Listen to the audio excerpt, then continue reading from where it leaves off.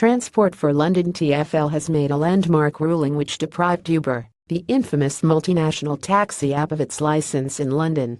In a statement, the body said that TfL has concluded that Uber is not fit and proper to hold a private hire operator license. This announcement was supported by the mayor Sadiq Khan, who wrote that it would be simply wrong for TfL to continue to license Uber if there was any way this could pose a threat to Londoners' safety or security. Uber, which has 3.5 million users in London and is immensely popular amongst young people due to its convenience and pricing, provides millions of trips for its users every day. Since its creation, it has been plagued by issues over its conduct, corporate governance, safety and workers' rights, and this latest ruling is another ban from a city in a list which at times has included Copenhagen, Austin, Brussels, and Budapest. I believe that the ruling is fundamentally correct. It is a rare example in which the authorities are stepping in to regulate a business which is dangerous for consumers, exploitative for workers, and one which stifles competition in London, a city not exactly known for curtailing corporate largesse that is still mourning a disaster caused by deregulation. Grenfell. TfL is right to say that Uber is not fit and proper. The Metropolitan Police has claimed that Uber is failing to report sex attacks committed by its drivers.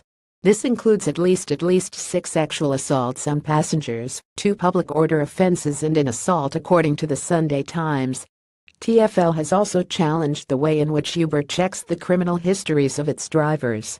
What company, which claims to put the safety of its customers first, has such a questionable approach to the way in which it vets those who we rely on to take us home at night? It has been besieged by accusations that it exploits its workers. Frank Field MP, chair of the Work and Pensions Committee, found in his investigation, Sweated Labor, that there are drivers taking home far less than the minimum wage, working without proper protections, and driving down the living standards for drivers across the capital. There has been an uproar in London since the ruling. But many of us, especially young people, have long demanded fair pay for everyone who works in our society. Why should these values be inconvenient when confronted with the convenience of cheaper travel? At the time of writing, over 750,000 have signed a petition calling on TfL to save Uber. The petition claims that the ruling means that its 40,000 drivers will lose their livelihoods, hinders consumer choice, and shows the world that London is far from being open and is closed to innovative companies. What is astounding about the petition is that it calls for Sadiq Khan to repeal the ruling and makes no acknowledgement of the need for Uber to radically alter the way in which it conducts itself. London is a city that is still reeling from what happened at Grenfell. This crime, not a tragedy, was due to a country which for too long has ignored regulation as some sort of communist enterprise which stifles profits. How many of us were appalled and sickened by what happened because of a culture which put business before people and a bottom line before red tape? The argument made by those on the side of Uber that states that livelihoods are at risk are mistaken. Plainly, there is incredible demand for such a service. This should instead be met by companies which are willing to treat their employees properly and ensure that passenger safety is paramount.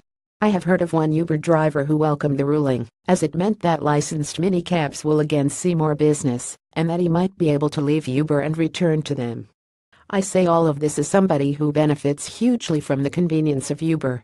Never have I personally ordered a black cab in London, even before Uber. I found the pricing prohibitive, and Uber offered me an easy way to move about. This doesn't mean I shouldn't find myself disrupted if it means that people are safe, workers are treated fairly, and that Uber conducts itself properly.